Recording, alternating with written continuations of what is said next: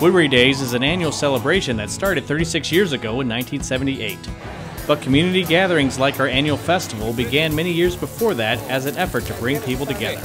The way things started were the developments came into Woodbury in 1955.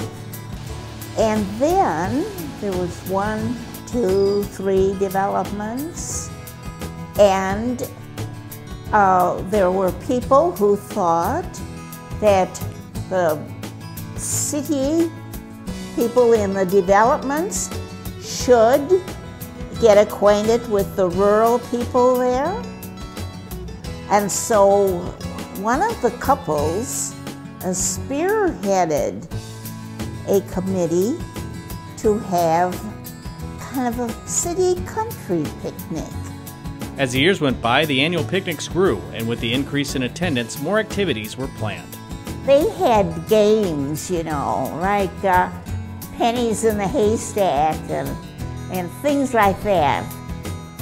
And soon they added the big parade. We were in the parade too. So 20 years after the first parade, organizers began calling it Woodbury Days, which has continued to bring people together for the past 36 years.